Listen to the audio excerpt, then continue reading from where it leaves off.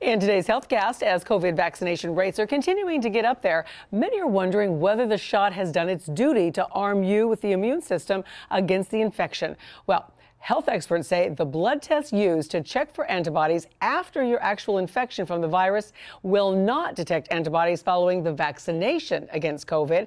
For that, Dr. Leonard Pianco says people need to undergo something called a spike test instead. So basically, we're looking at two things. The conventional antibody test tests simply if someone had coronavirus. The spike test is made uniquely to see if they have developed an immune response to the spike antibody in the vaccine. Available in most specialty labs, but it has to be specifically requested by your doctor. And a new review in the journal Pharmacy and Therapeutics is raising some questions about the benefits of fish oil supplements when it comes to lowering your cholesterol levels. While fish oil can raise levels of HDL, that's the good cholesterol in the body, one study showed it also raised your LDL, that's your bad cholesterol.